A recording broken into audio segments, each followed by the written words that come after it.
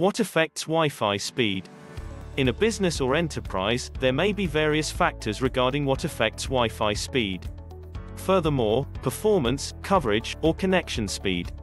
Some are easy to fix, others require troubleshooting or a high technical level of investigation.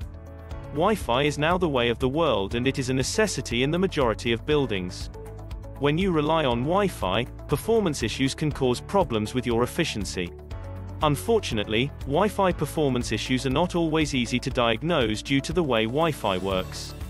An unknown changeable could potentially affect your Wi-Fi speed. Many factors distress the value of your Wi-Fi connection. Seemingly trivial things, such as turning the router or placing it higher, can make the difference between a good video Wi-Fi connection and a broken sequence of cut-in dialogues. Here are just a few key factors of what affects Wi-Fi speed. Antennas, impact coverage and Wi-Fi transmissions. The antenna in your service equipment may affect Wi-Fi coverage. Antennas have a significant effect on the Wi-Fi coverage your business or company receives. When looking at Wi-Fi performance, make sure the antenna is deployed, or built into your Wi-Fi access points correctly. This is especially true with access points with additional external antennas. Antennas are usually located inside a building or office. However, they can also be set up from the outside. If your antenna is close to any structure, such as a metal grid or cement beam, it can affect Wi-Fi transmission. Equipment power levels affect Wi-Fi performance. The power level of your Wi-Fi equipment affects speed. It's not always good when it comes to Wi-Fi power levels. The power levels transmitted through your access points are important, and do not need to be sufficient for coverage. Power is not always specified on the datasheet, or settings that come with your Wi-Fi equipment. Wi-Fi coverage problems can be caused by low levels of electricity. Improvements can be made with the Wi-Fi equipment's automatic power control algorithm. Therefore, detecting any neighboring access points. Therefore, lower levels of transmission which then corrupts neighboring access points results in increased performance. Equipment quality and build.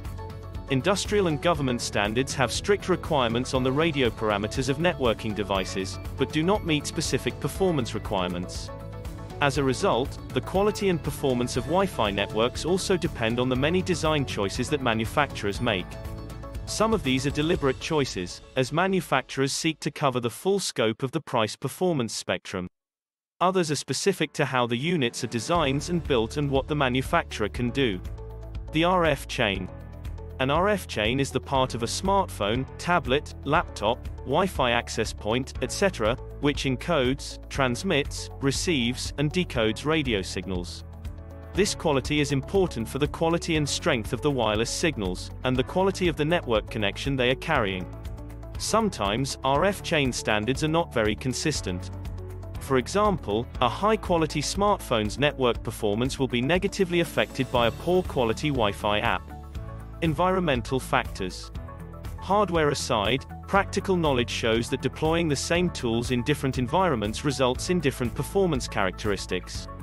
Some environmental factors, such as when you install a wireless access point, are firmly under your control. Others, such as RF noise and interference, are not entirely up to you, so you need to keep these in mind when designing a Wi-Fi network. Different environments will create different challenges. Furthermore, those challenges will affect the performance of your Wi-Fi system.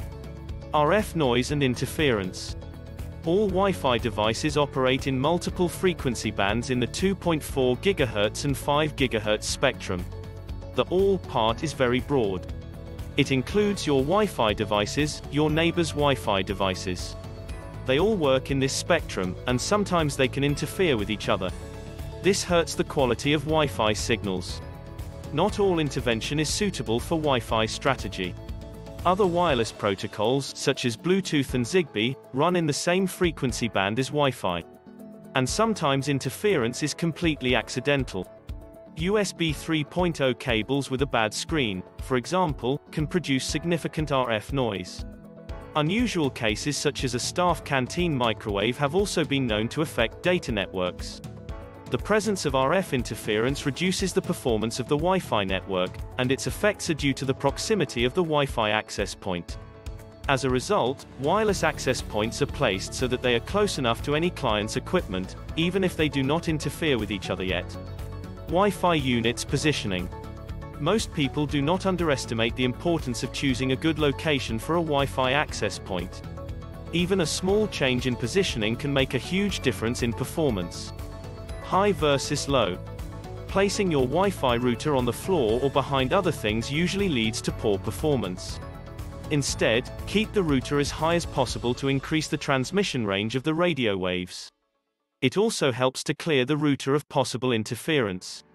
The unit must also be orientated in the correct way to maximize the antennas of the unit. This is regardless of them being internal or external antennas. Objects in the way such as concrete, plaster, and especially metal results in a negative effect that blocks Wi-Fi waves. Therefore, with wireless access points, the closer you block yourself to an obstruction like a brick wall, the more you block its signal. The further you are from your router, the weaker the Wi-Fi signal. Therefore, the best option is to keep your access points as close to your devices as possible. An in-depth Wi-Fi survey and design will calculate the optimum number of units to cover your devices without overpopulating. Device installation. Being placed in the right place is not the only factor that affects performance. Many other factors related to the position of the access point have important consequences. For example, an antenna does not circulate RF signals evenly. Just above the antenna, there is a narrow region, where the signal strength is very low. An antenna's familiarity with client equipment and the surrounding environment, walls, structural elements, can affect the quality of the Wi-Fi signal. Uplink speed and load. Locations with Wi-Fi access still need to connect to the rest of your network and then to the internet. For example, traffic between different departments will pass through more devices than just one Wi-Fi access point. And, of course, internet traffic passes through your ISP. The performance of your Wi-Fi connection depends on how fast and busy the network is on the other side of the wireless access point. It's not something you can underestimate in the wireless aspect, but it's something you have to keep in mind. Wi-Fi traffic is very diverse.